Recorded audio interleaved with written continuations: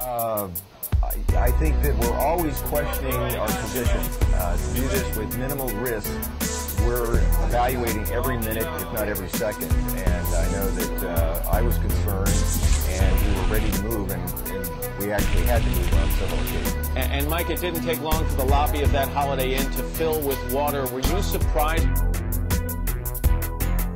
It's hurricane season, the waves are crashing, smashing the shoreline before I can save the masses. It's too late to practice, the storm's upon us, and it's not just short term, the torture's constant. The one is winning one ear and out the other. Now it's unfortunately clear we're about to suffer.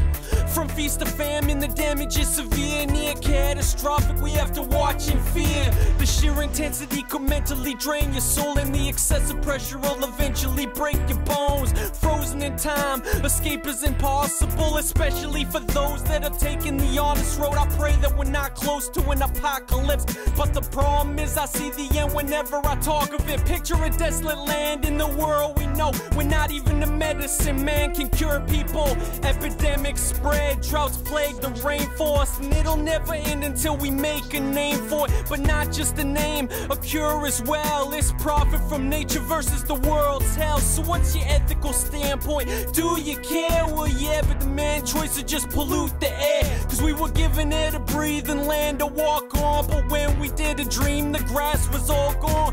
The trees have been harvested, the soil's degraded. It seems the gardens went when we discovered oil fed the nation. So they drilled holes around half the globe, and they killed homes of countless animals. Now crows are flying overhead, and smoke is choking out the whole environment. It's a fire pit of ashes, cash is the cause.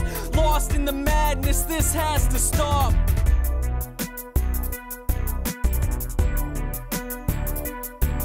It's a fire pit of ashes, cash is the cause. Lost in the madness, this has to stop.